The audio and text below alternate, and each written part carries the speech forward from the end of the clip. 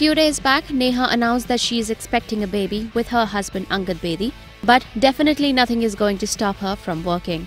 Yes, the lovely actress is back to work and spotted in Mumbai outside a studio with actor Ayushmann Khurrana.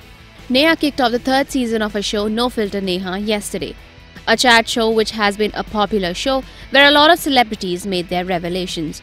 The pregnant actress was seen wearing a cute red and white outfit as she flaunted her baby bump.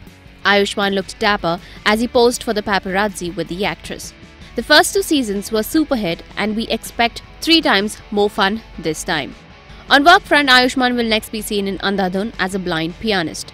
The film will also see Radhika, Apte and Tabu in the leads.